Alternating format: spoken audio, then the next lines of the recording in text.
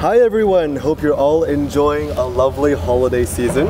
I'm Mike here with Xinhua News Agency here in the southern Chinese city of Guangzhou, and we're about to bring you a very special holiday delivery with our star aircraft, the EHang 184, which is an example of China's homegrown technology, and it is one of the most advanced models of automated area vehicles in the world. Now, I guess some of you might be wondering why this aircraft is called the 184, and it is because of its features. It can have 1 passenger, 8 propellers, and 4 arms.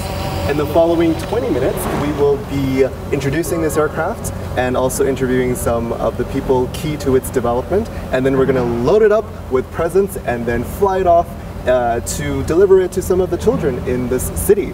So let's take a closer look at the aircraft. I was just telling you guys how there are 8 propellers. They're very long and sleek, and each one of them are around 1.6 meters. So if you can see, it's roughly around the length of my arm, or half of it. And then we have blinker lights on all of the 4 legs, and I'm pretty sure it's adjusted to holiday mode right now, so it's like green and red. And then let's have the camera follow up to the headlight here, and you can see made by EHang and created in China. At the bottom here we have the camera, which will record all of the stunning scenery while this aircraft is in the air. And it will also be projected on the big screen in the research center, which we will visit in a moment.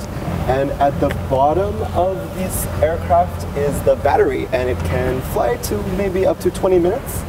And it's a pretty petite model, so I kind of wanted to see what it would be like for someone to be inside. So we're going to bring out my colleague, Ms. Miranda here, who will also be playing Santa Claus.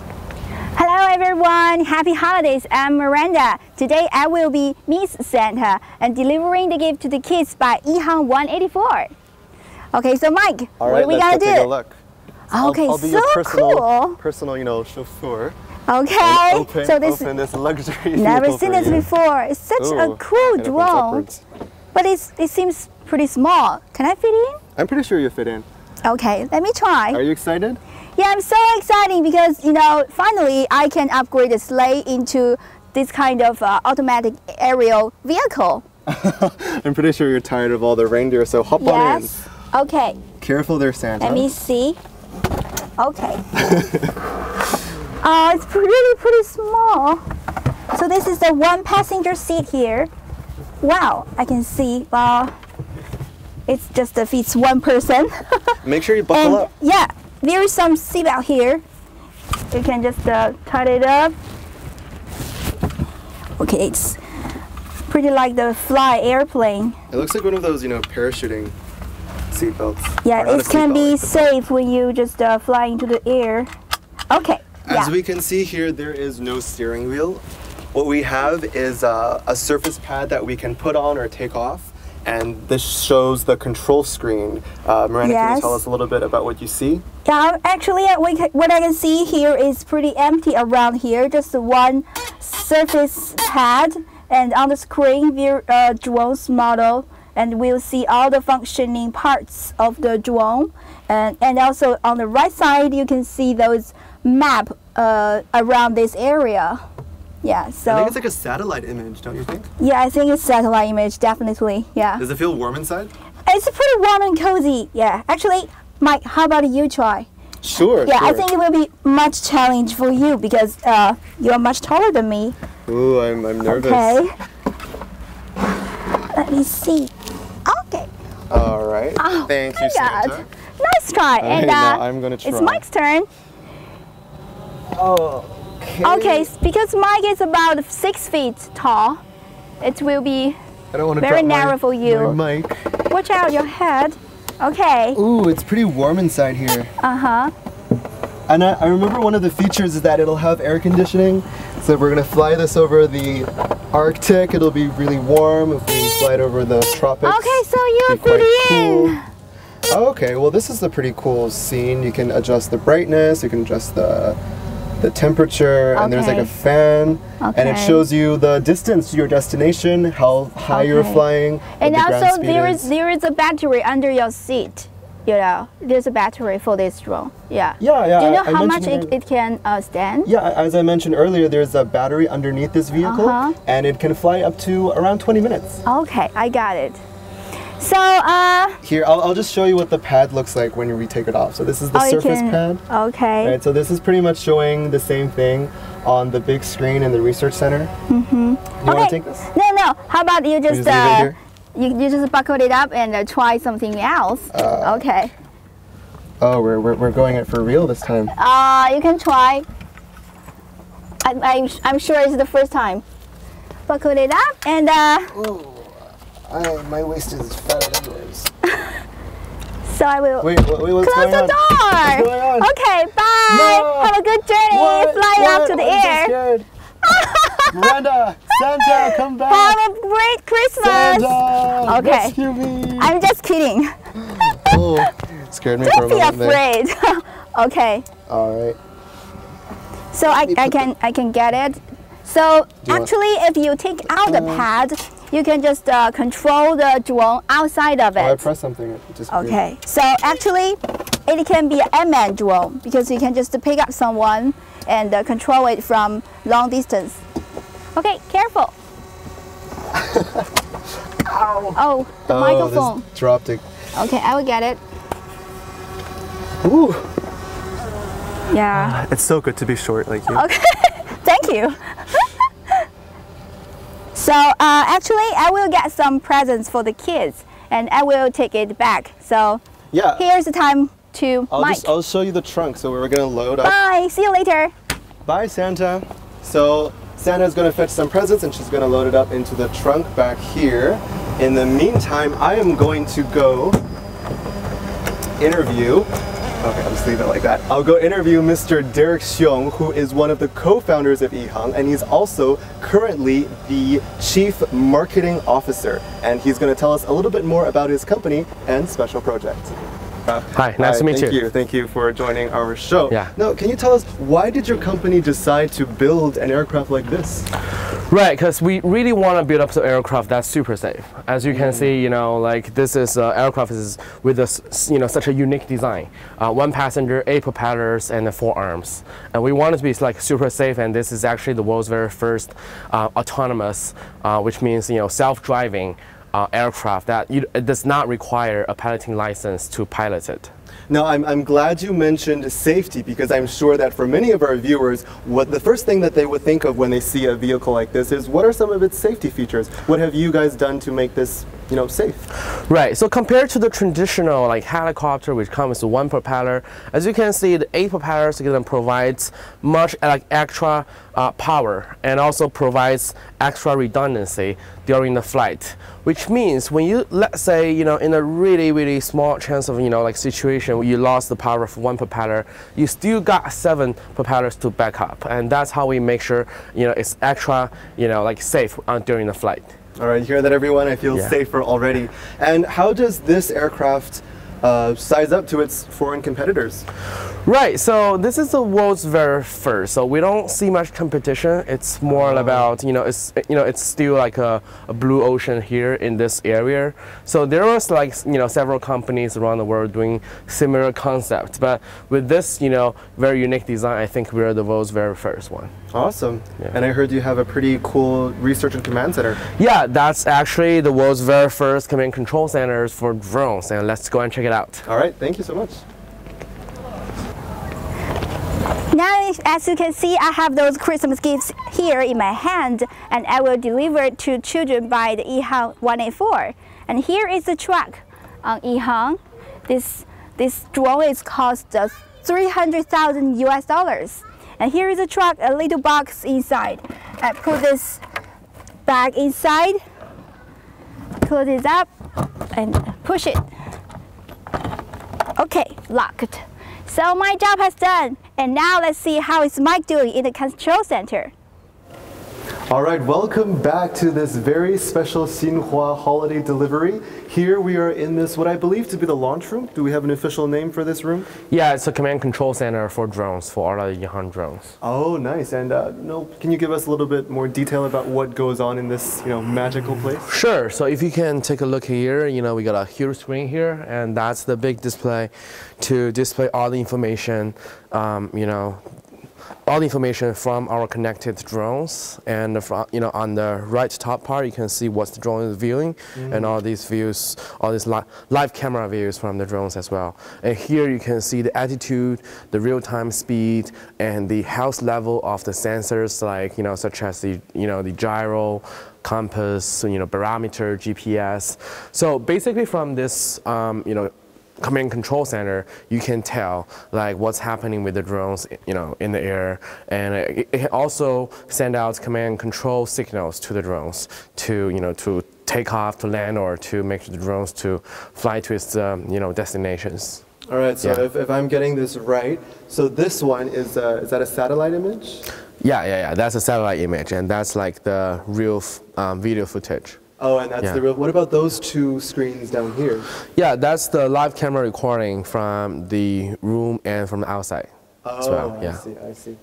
Awesome. Okay, so we see a lot of these little drones over here. So can you explain to our audience what are some of the technological differences between these kind of small drones and the big 184? Yeah, there's like a huge difference between this smaller drone. The only difference, the only similarities are, they're both, in terms of the multi-rotor structure. Okay, so here it comes like 4 propellers. The EHang 184 comes 8 propellers, but they're both have like a quad.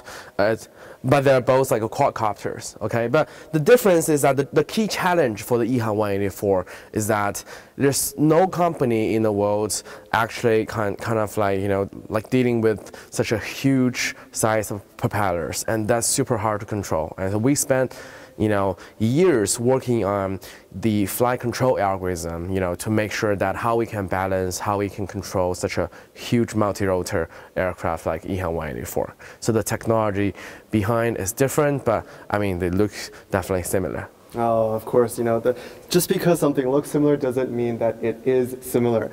Now, I bet all of our viewers are dying to see the launch of the world's first passenger drone. Derek, can you please show us how to launch this aircraft? Yeah, so here comes our engineer.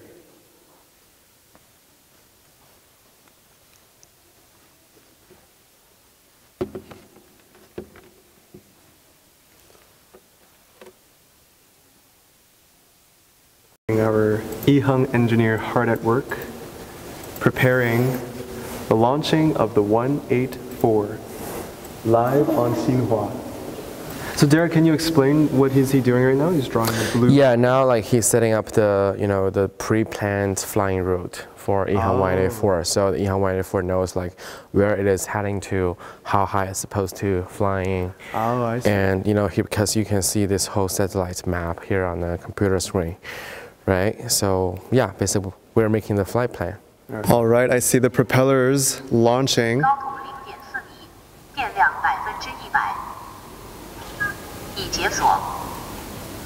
Hearing the announcements from the big computer.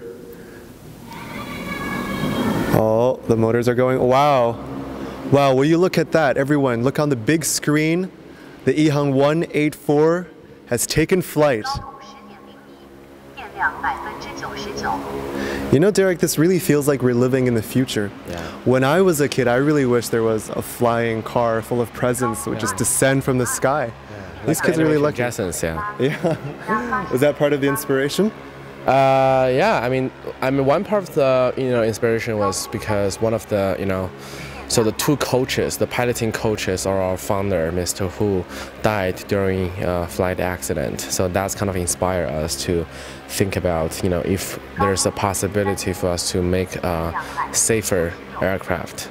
All right. So what I'm hearing is that the mantra of your company is safety first. Yeah, definitely.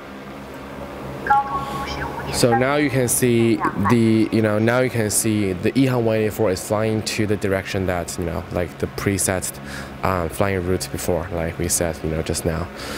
And how far can this aircraft fly within the reach of the launch center? So, I mean, it doesn't matter. I mean, the launch center can be in Guangzhou, and EHang 184 can fly anywhere in the world. So, it's a global system. Yeah, it's a global system. It uses the network. It use the internet, and the thing is like per charge, EHang 184 can fly up to around like 30 kilometers. And now you can see all these views are from the inside part of the EHang 184, and all these live videos are being transmitted back to this command control center real time. And what are some of the planned uses for this aircraft? Right. So we work with one of the company called Long Biotechnology in the U.S. To transport human-made organs and also for patients. Okay. Oh, so for like emergency rooms, if there's traffic, then to avoid traffic, to make it faster and save lives. Wow, that's a very noble cause.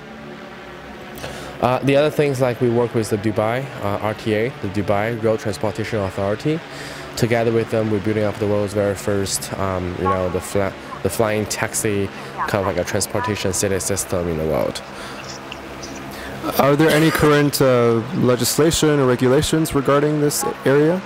Yeah, because EHang 184 comes with such a new structure, so wherever we go, we kind of need to work with the local regulators to create standards, like new standards for for new kind of aircraft like EHang 184. So that's that's how we work with Dubai RTA as well as the China CAAC, and also US with the state of Nevada together to build up new standards and to working with regulators and think about how we should regulate and what kind of standard we should come out with in the future for aircraft like this. Oh, I see. And how long do you think this process will take?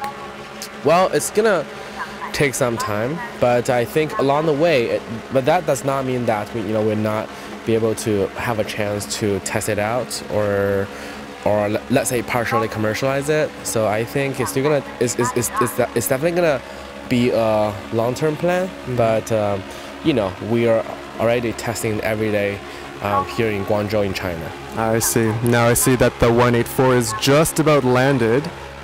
Oh, and there's a smooth landing. We see the camera fixing on the floor here. Awesome. Okay, let's go outside and deliver the presents to all the children. Great.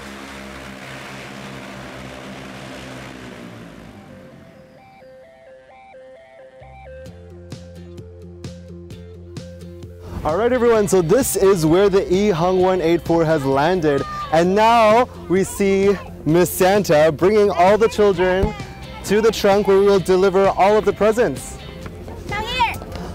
来，小朋友，这边有礼物。来这里。我早上起来应该是 present。不用看了。As we've been iterating earlier, this is the world's first passenger drone, and we've just done a live broadcast for the Xinhua social media platforms. And now all of the children are getting their presents.